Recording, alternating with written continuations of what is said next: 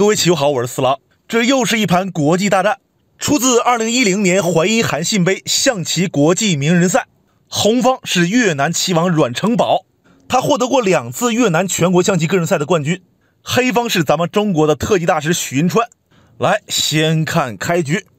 上来第一步，阮先生走仙人指路，许先卒底炮，红方中炮，黑方补象。红方跳边马，黑方起横车，红方正马，黑方平车过攻。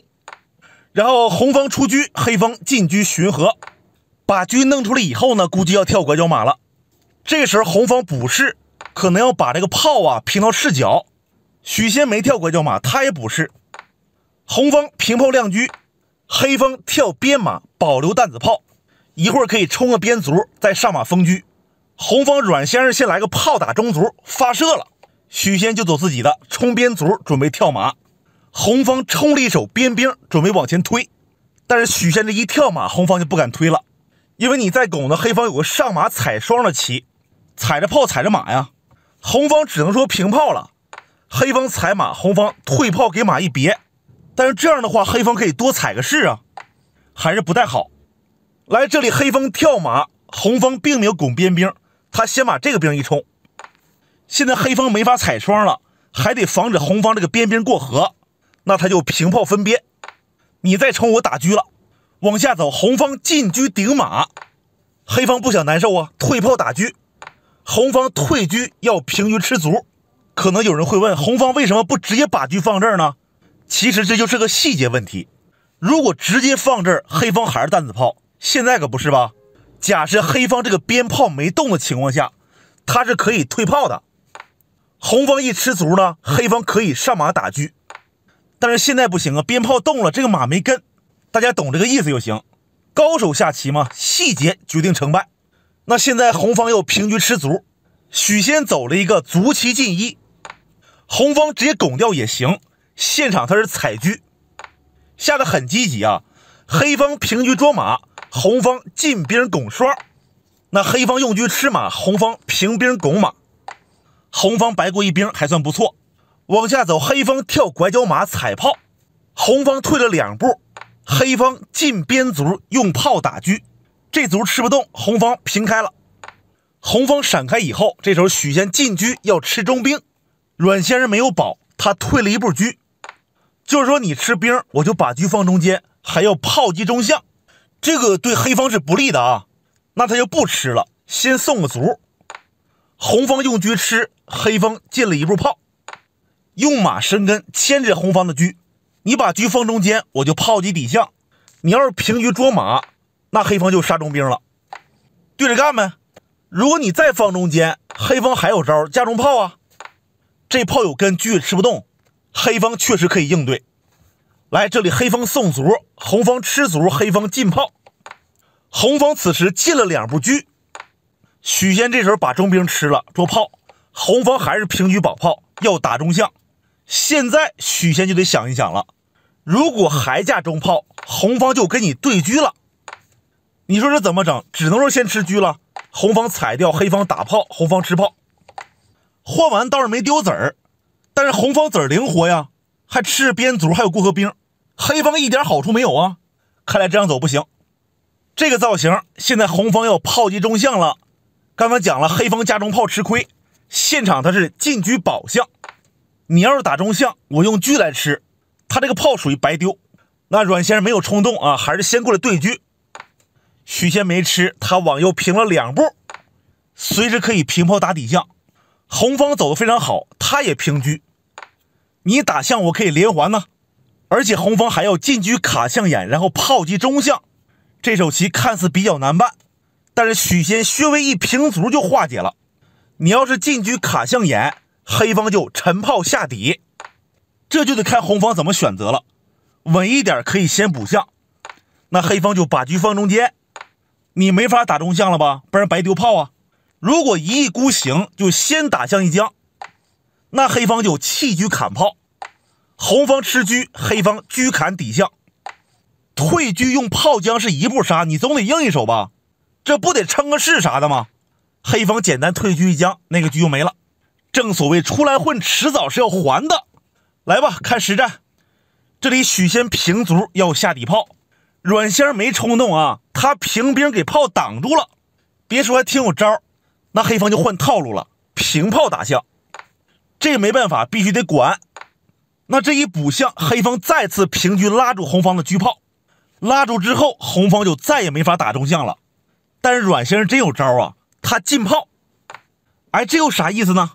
其实他是准备平炮打底象闷攻。比如说你把炮一逃，那红方就进炮打车，你要是敢躲，就打中象抽车了吗？这不是？那要是不躲飞象呢？比方说放这儿吧，那红方就进车。这个造型红方可以穿心了，黑方只能用车砍炮。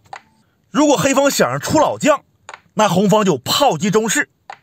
这里黑方只能用士吃炮，如果吃车，红方砍底士绝杀一步。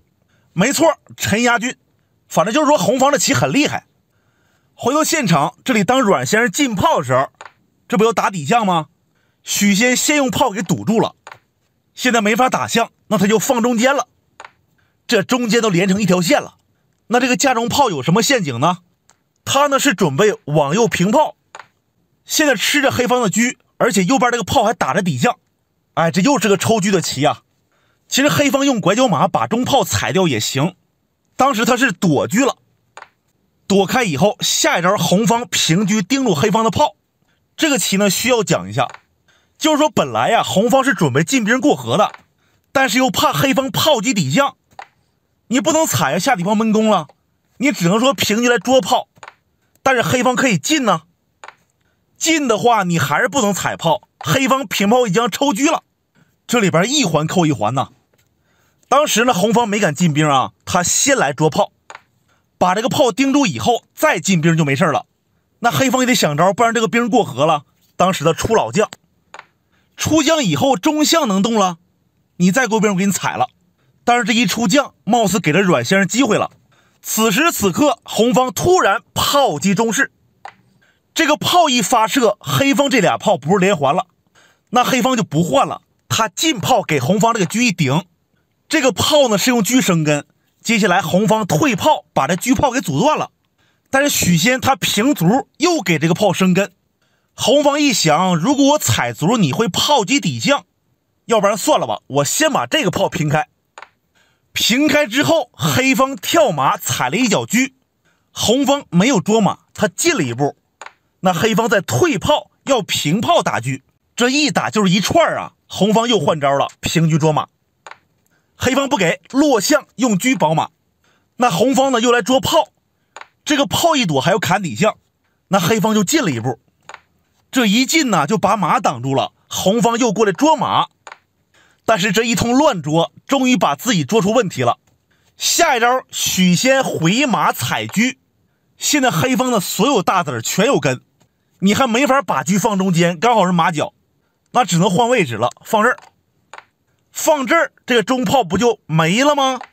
但是红方还是没放弃，他进车要用炮打马，这马确实不敢逃，保着底士呢，那黑方就平车来保，红方给马打掉，得回狮子，这时候黑方补士用车捉炮，这个炮可就不能再逃了，不管你是把炮往左平，还是说放这儿吧，黑方都是架中炮。看好了，黑方右边这个炮下底是一步杀，这个棋呢好像没法解了。红方车砍底象不是连杀呀，你要是把炮放中间呢，黑方下底炮硬将，红方一踩，黑方车下底死了。铁门栓稍有不慎就容易被反杀。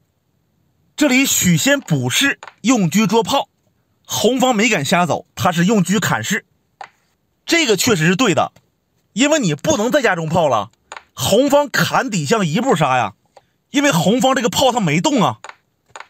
当时许仙是用车砍的炮，红方下底不行，低头车，他也没有对调，逃开了，盯着黑方的炮。下一招黑方进车往这一卡，红方上马踩车，主动换子儿，那黑方就打了，红方吃了。接着黑方平了一步车，先准备好，红方退了一步，看住两个象，黑方飞边象踩车，红方进了一步，黑方把中炮一架。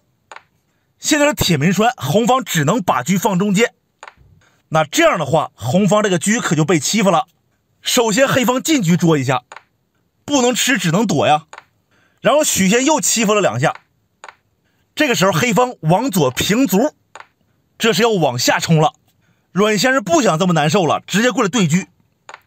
黑方吃车，红方用示意挑，挑完之后，红方这个车现在还是不能平着走，他至少还得落一步士呢。许仙趁这个机会先欺负红方的边兵，红方往前进，黑方捉，红方再进，然后突然进炮把红方这个车顶死。就在此时，红方来了个自杀式的走法，落士。紧接着许仙平车站肋，一招毙命。这个车往这一放，阮先生认输了，因为你没棋走了呀，老帅出来，车不敢动，一动铁门栓。你要是动兵啥的，黑方就进车保炮，然后再进卒拱车，红方只有用车换炮，那不就输了吗？其实这里黑方进炮顶车的时候，红方应该上士，怎么能落士呢？虽然说也不好走，但是比那个强多了，最起码这个车一时半会儿丢不了。这里黑方可能会把车往右平，现在是个抽车的棋，红方只能先出老帅。那黑方简单给一将上2楼，然后把兵一吃，一会儿再退炮再平炮将啥的，反正红方确实不好走，但是也不至于那么惨呢。那行了，今天这盘就这样吧，我是四郎，咱们下期再见。